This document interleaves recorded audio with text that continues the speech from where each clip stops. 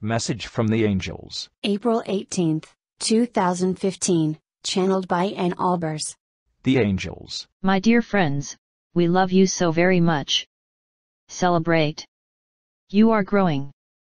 There is fantastically powerful energy on the earth right now. Tap in, tune in, and focus on that which you love. Better yet, strive to focus on love no matter what the situation you find yourself in. Think of the most difficult person in your life.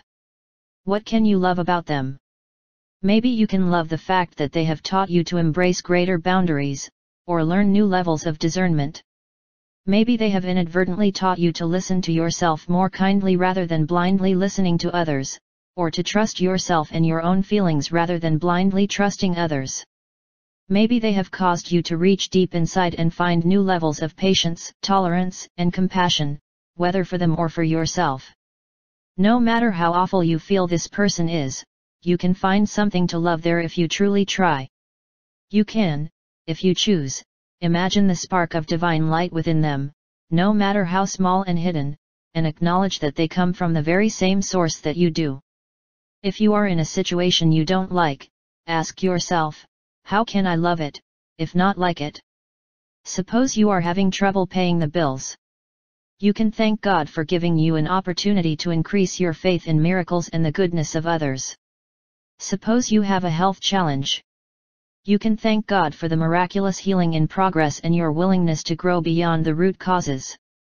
Suppose you want a new job but have no clue how to find one. You can thank God for putting desire in your for more and give praise in advance for the new job that is coming. In all cases, you can bring more love to the surface. In doing so, you transform, not only your heart but your life. Dear ones, we love you. We see love everywhere we look. We see the tough situations as temporary, the difficult souls as those who simply forgot. We know that in all cases, in all being, and in all things, there is love trying to surface. This is why we live in love. You can too. All it takes is practice. God bless you.